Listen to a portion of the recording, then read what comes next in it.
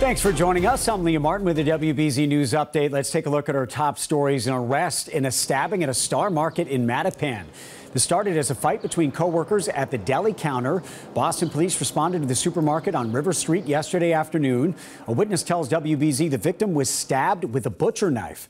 Police arrested 47-year-old Trevor Charlton from Hyde Park. He is set to be arraigned today in Dorchester District Court. One of the state's largest insurance providers is warning patients about a hack that might have left their personal data and health information exposed. The parent company of Harvard Pilgrim Healthcare first detected the ransomware attack weeks ago.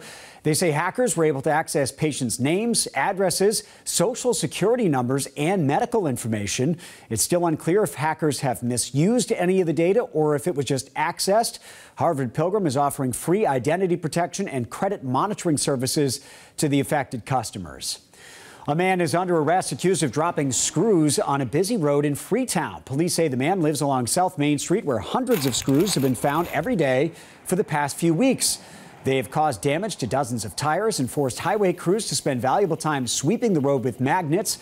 An investigation is ongoing. Let's get a check of your next weather forecast with Zack Green. Maybe some thunderstorms tonight, Zack. Yeah, expecting to dial those up later in the day. So prior to that point, it really is going to be beautiful. Mostly sunny skies, a little hazy, a little tinge to the sunshine because we still have the Canadian smoke. But nonetheless, we're going to be well through the 60s. Then we're going to cap off there for the South Coast, Cape Cod, as well as the islands. 70s in store off to the north of the Pike. And with the warming temperatures on the northern side of the state and southern New Hampshire, out to the west as well, a better case to see some of those isolated downpours. Not seeing a ton of severe weather potential here, but some lightning, some rumbles of thunder still possible outside of 495. Start to lose pretty good steam as we go east of that region. And once we march our way into the overnight hours, everything sweeps out of the way. So yes, still rain ready, but at the end of the day, this is more of an impact towards the evening commute on Route 2. And once we make our way to 190 in areas of the Pike out towards the Quabbin, but once we pass that, I think everybody will be able to handle this one just fine. We'll scour out some of the smoke.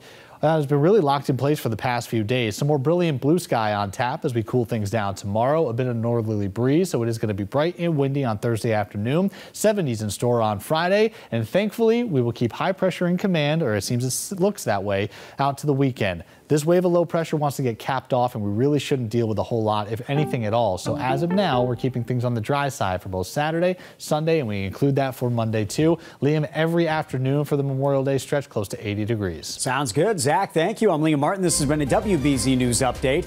Have a great day, everybody.